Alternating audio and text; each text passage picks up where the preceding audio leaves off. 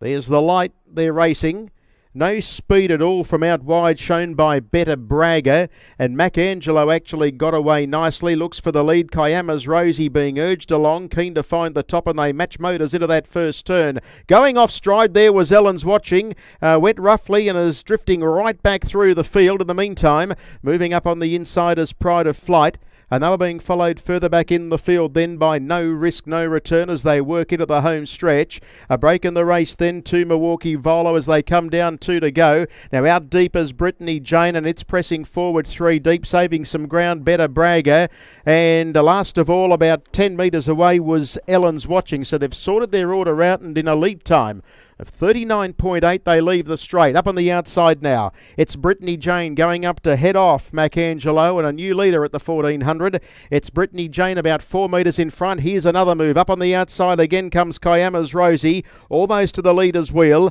Macangelo is now on the inside, followed by Pride of Flight and No Risk, No Return. The next one on the inside was Better Bragger. They were being followed further back by Milwaukee Volo, and about to tack on is the debutante Ellen's Watching. They come off the back straight, sweep past the clubhouse. First quarter of the last mile was 31.1, and it's Brittany Jane the leader. 3 metres to the good of Kiama's Rosie. Third under lock and key is Macangelo. They were followed next of all as they work into the straight by No Risk, No Return, Pride of Flight, Milwaukee Volo, Better Bragger.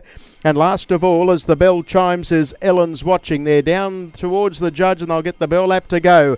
And he had a sustained look there, Mick Muscat, to size up the opposition on Brittany Jane. Leads by 2 metres to Kiama's Rosie, getting a little closer. 33 for the next quarter. They were being followed further back in the field then as they work into the back straight by Macangelo. And then we go back to No Risk, No Return, who's had a pretty cruisy run tonight. Pride of Flight, 3 pegs. Milwaukee Volo, Better Bragger, and just losing touch with the pack. About 8 metres away was Ellen's Watching down the back of the track. So they went the half in 64.1, and Brittany Jane looks to quicken up here. Leads 3 metres on in second spot. Kiama's Rosie, Macangelo letting go from the back. One of the roughies, Milwaukee Volo in the middle. No Risk, No Return. Then Pride of Flight followed further back then to Better Bragger, and at the tail end of the field is Ellen's Watching. Brittany Jane, Muscat stacks them up. They went 30 for the third quarter. Comes around the turn in front of Kiama's Rosie. Macangelo's looking to get into the clear, and then came Pride of Flight down the outside. Milwaukee Volo, but Brittany Jane leads. Out now is Macangelo trying to ping it, but the leader still is Brittany Jane, and Brittany gets in.